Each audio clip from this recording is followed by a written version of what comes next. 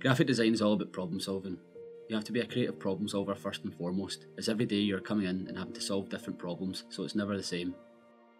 You're always having to rethink how things can be approached and how you can take a relatively known concept and look at it in a different way to build out a brand identity.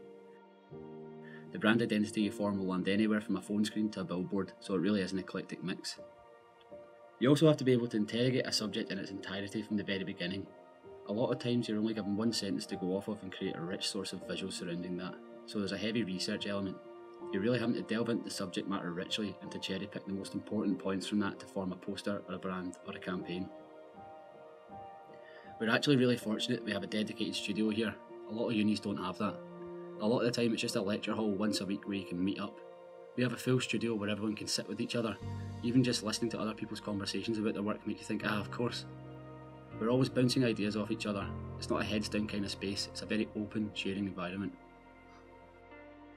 There's a really good placement scheme here too, and the course directors try to get everyone at least 2 weeks at a business or agency during the summer between 3rd and 4th year. Last year we worked on a live brief with a branding agency called Good Creative. They set us a branding project over the 12 weeks and we worked with the head of that company on the project. At the end of the brief, they offered one student a placement, and I actually won it.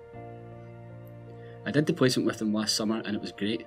It was a really great atmosphere, and working with the professional graphic designers there helps you get up to that next level. At the end of it, I felt like I was really beginning to shape up and become a junior member of the team, and they actually offered me a full-time job at the end of it.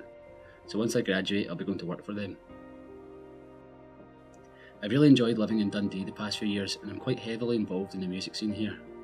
A lot of my friends DJ, so I've got involved in designing posters over the years, and it's actually turned into a pretty successful side hustle. I've even worked with brands such as TalkSport during the World Cup. There's a massive music culture here and I love being part of that. You have all these live music venues and the uni puts on loads of events too. Dundee's really inclusive and vibrant. It's got a small town feel but with a big city atmosphere.